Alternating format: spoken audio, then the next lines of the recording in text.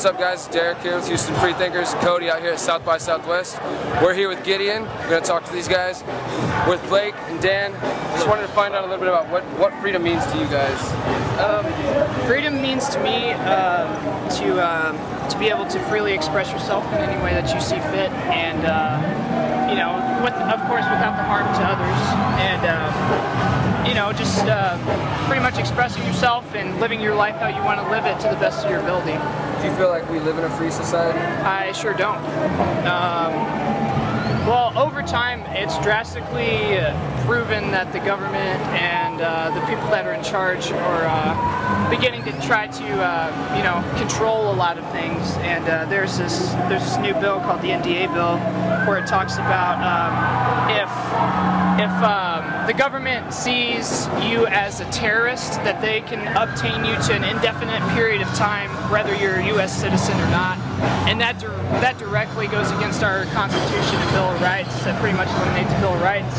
And they're trying to pass that SOPA bill, where it, you know, pretty much knocks off a lot of the internet stuff, which I don't really care about that, but they're just trying to control everything right now. And you know, to somebody that lives their life lukewarm and doesn't really care, then it's not going to, you know, it's not going to affect so much our generation as much as the generations to come, you know. So I feel like if we start becoming aware of what's going on with our government right now, that, you know, our kids and our kids' kids, you know, that they can grow up in a better society and you know, a newer and healthier government.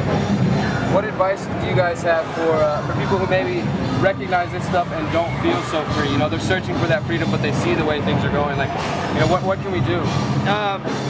Get plugged into, you know, like something like Houston Freethinkers or something like that. You know, like do your research around the area that you are. If you're passionate enough about it, then you'll find something or you'll start something. You know, so. I encourage everybody that thinks that way to act on it and not, you know, stay lukewarm like you know, the majority of Americans are. Definitely. All right, guys, appreciate it. Yeah, no problem, man. What's up, guys? It's Derek again. We're here surrounded by monsters. You guys' names again? Sorry. Tracy. Mike. We want to know what you guys, what freedom means to you. How you guys see that? Not working a 9-to-5 job and getting to play music for a living. Yeah. Freedom is, to me, more being able to live and believe and, you know, express yourself in the way that you want to do it and not be judged by it or have a conflict with others that believe the same thing, because freedom doesn't just mean my freedom, but it means everyone else's freedom as well. Do you feel like we live in a free society? No. Not quite. But I feel like there's a few lucky people though that get to taste it, and it's fucking glorious.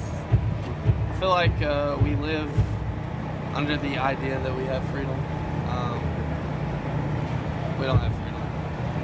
What advice would you give to people out there who maybe recognize that, who don't feel free, but who are looking and searching for that freedom? There's tons of stuff that you can do. I mean, there's things that can help you feel more free in your own life, but like I said, freedom involves everyone, and you know, that's a more complicated question. Pretty much just follow what really makes you truly happy. I mean, like, you don't have to get into the government and all that. Yeah, and you know what, just she is seriously, right. like, if you can do something that like takes your stress away, it makes you super happy, makes you not have a care in the world. That's it. Like, you don't. I don't know if we'll ever all have freedom together, but like she said, like if you have self-righteousness and self-freedom, that's what matters, you know. Awesome, bro. Appreciate it.